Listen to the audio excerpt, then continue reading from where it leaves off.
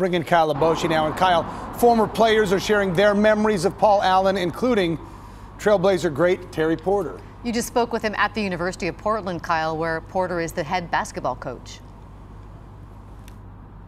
Well, and Terry Porter remembered Paul Allen as an enthusiastic owner. He said he was like a kid in a candy store when he first bought the team. He loved hanging around the players. He'd show up at practice. He just wanted to be part of the team.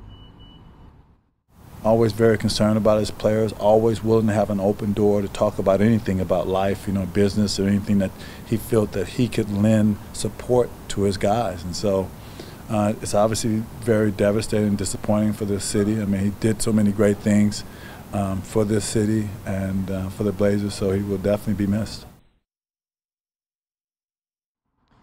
Porter said Allen was committed to winning and committed to his players. More than anything, he wanted that championship. Back to you. Thank you, Kyle. And